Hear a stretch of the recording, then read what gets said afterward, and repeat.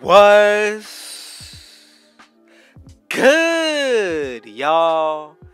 Thank y'all to everybody who decided to click on today's video. I am Rich Sosa and I am back in the building. Today, I got a very special one lined up for y'all. But before we get into the making, man, y'all already know what y'all need to do. Be sure to hit that sub button if you're new. To the RGF family and any new supporters, I would appreciate it if y'all went ahead and hit that like button. That's going to help me out a lot. But also, do not forget to turn on post notifications because I'm uploading every single day and y'all are not going to want to miss. So let's go ahead and talk a little bit about this build that I got lined up for y'all. This was actually called an all-around threat once 2K had first dropped 2K21. However, throughout the patches, they ended up changing the name to a different build. So we're going to go ahead and make the all-around two-way build right now. The build's going to come out to a different name, of course, because 2K actually patched the original build name. But let's go ahead and get right into it. This is still going to be a really nice build to use, whether you want to use it to end off the year or even just start a new build. Let's go ahead and get into it now. The point guard is what we're going to be running this build out of. You can go ahead and try to make it out of the shooting guard, but I'm telling you, point guard is going to get much better stats as well as the badge count when it's all said and done. Now, when it comes down to the pie chart, y'all most definitely have to pick the same exact one that I am about to show y'all. If y'all decide to go a different way about it, you're really going to change up the build name and make it a lot harder to get the stats that I'm showing y'all, but also the badge count. So when it comes down to this physical profile, we're going to be able to shoot, get some pro dribble moves, play elite defense, and then on top of all that, when it comes down to the finishing, we're not going to be lacking at all. So when it comes down to the pie chart, go ahead and pick the one split right down the middle.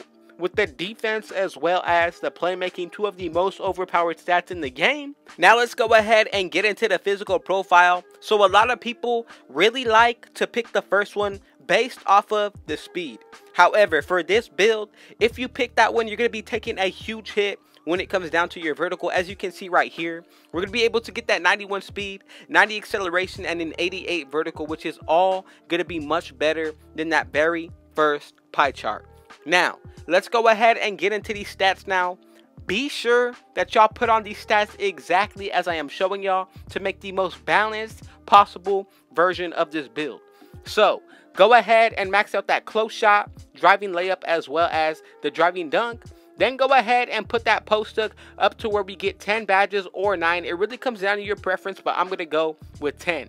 Now, let's go ahead and get into the shooting now. As you can see, we're maxing out the mid-range, three-pointer, free throw, and then when it comes down to the post fade, we're going to go ahead and put this up to where we get another 10 badges. However, if you want to go with 9, you can do it to get extra badges in other areas, but I like it like this. Now, let's go ahead and get into the playmaking. Put that pass accuracy to a 70. Ball handle, of course, is going to be maxed out. And then when it comes down to the rest for the playmaking, we're actually going to go ahead and put that pass accuracy up one more to get 12 playmaking badges. Now, let's go ahead and get into the defense. So as you can see right here, we're going to go ahead and max out our interior as well as our perimeter defense. Then, when it comes down to the lateral quickness and the steal, same exact thing, max both of these out. Max out that block, and then when it comes down to the rebounding, you could put the last stat there if you want to, or any other category on this build. It really comes down to what you want to do. If you want to go with a 70 pass accuracy, that's another route that you can go about. But honestly, the badge count is not bad. 10, 10, 12, and 15. Then when it comes down to the stats, you're still going to be able to get pro dribble moves. And on top of all that, we are not finished with this build yet. We still got the height, the wingspan, and then when it comes down to the weight, everything is going to put this build together really well. Now, on the body shape, comes down to your preference like I always tell y'all, but Burley is going to be the one that takes up the most space. Now, to make the previous build of the all-around two-way build, you have to go with 6 feet exactly, lowest weight, and then you could go with any wingspan that you want. However, for this build, we got to go with 6'5". Want to be able to make this build as comp as possible. Now, when it comes down to the weight, go ahead and drop it to the lowest. Then from here, you can raise it till you see if it affects any of your stats when it comes to the physicals or our main stats. Now, when it comes down to the wingspan, as y'all can see, if we max it out, we're going to be able to get the contact dunks at 99. If you lower it, you're going to get much better shooting stats, but honestly, I would rather pick those contact dunks because I know how to shoot on any build, especially with a low three-pointer and a lower midi. That's going to be just fine. However, if you decide to lower the wingspan in order to get better shooting stats, you're not going to be able to get the contact dunks. That's the only thing about this build. It really comes down to your preference and how you see yourself playing with it, but I feel like the way that I just showed y'all to make it is going to be perfect and a very easy build to pick up and use. Now, with these takeovers, we get the lockdown, slashing, shot creating, and then the playmaking, y'all. All of these are really going to be good. If you want to break ankles, go with that playmaking takeover. More contact dunks, go with the slashing takeover.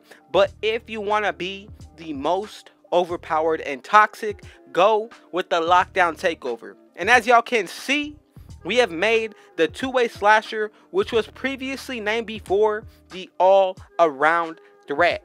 This build, I'm telling you, made exactly the same way, a couple of minor adjustments, but honestly, the adjustments that we did make on this build are going to make it so much more better than we had originally seen.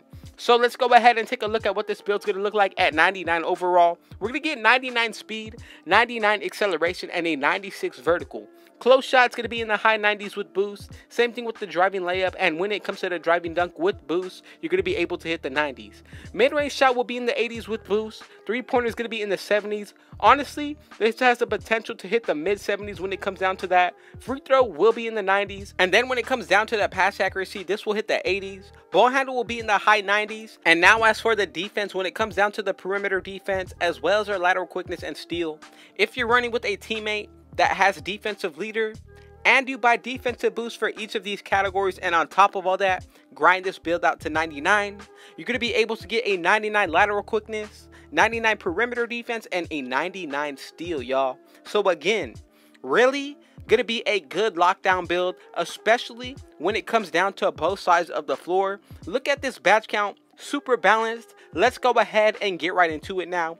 10 when it comes down to the finishing. So the most important one that we want to put on first is, of course, going to be contact finisher on gold. From there, we have 7 remaining badges. So if you want to, for animation purposes, you could go with the bronze lob city finisher. First, I'm going to go with slithery finisher on gold. Like I said, go ahead and put on that bronze badge. And for the very last one, you could spread the wealth, or you could go ahead and put on another gold or silver badge. It comes down to what you feel most comfortable with. I like fancy footwork. I have seen this badge work a lot in the past as well. So going ahead and putting it on this build is going to be a nice pair up with slithery finisher and contact finisher. Now, let's go ahead and get into the shooting. Another 10 badges to work with. So if you know your jump shot, go ahead and put on hot start. That is definitely going to help you out a lot.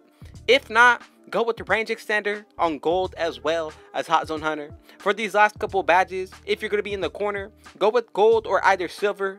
Then when it comes down to catch and shoot, you could do the same exact thing.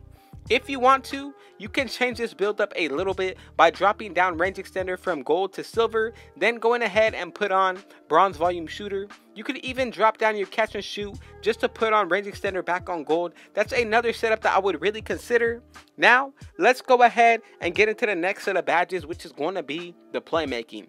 So we got 12 badges to work with. We definitely want to go ahead and put on all the badges that are going to help us out. So I'm going to go with quick first step as well as handles for days. Now, for the last Hall of Fame badge, it really comes down to what you want to do. For the dribble gods, you already know that we are going to need tight handles in order to execute the moves we want. So that's the setup I'm going with for this build. Now, let's go ahead and close it off for when it comes to the defense. So we got 15 badges to work with. Not bad at all. So if you want to, I'm going to go ahead and say it off the start. Go ahead and put on all of the main badges first. If you want to spread the wealth, go ahead and do it. But I'm going to go with Hall of Fame clamps as well as Intimidator for my first 2 badges. From here, if you want to go ahead and put on Rim Protector, you definitely can do so and then spread the wealth between these last couple of badges. Now, there's another way that you can go about it when it comes to this build. If you want to, you can definitely go ahead and drop down Rim Protector to gold or silver, and then you could drop down any of these actually from Hall of Fame to gold, and then you could go ahead and put on Defensive Leader for the last and final badge. This is a setup that I would keep. I see it really balanced, and that's what we're going to end it with. 10, 10, 12, and 15. Thank y'all so much. If you finish this entire video through, go ahead and comment down RGF in the comment section. I got y'all with a response. Man, I'm just so appreciative of everybody who has been supporting me. Just know that this is still the beginning. We got 2K22 dropping in a couple of weeks, so be sure to stay tuned for that fire content. And man, y'all already know what y'all need to do. Be sure to hit that sub button if you're new. To the RGF family and any new supporters, I would appreciate it if y'all went ahead and hit that like button. That helps me out so much. But also, go ahead and turn on post notifications so y'all can see when I upload every single day. Man, with all that being said, I got one last thing to say. Rich out.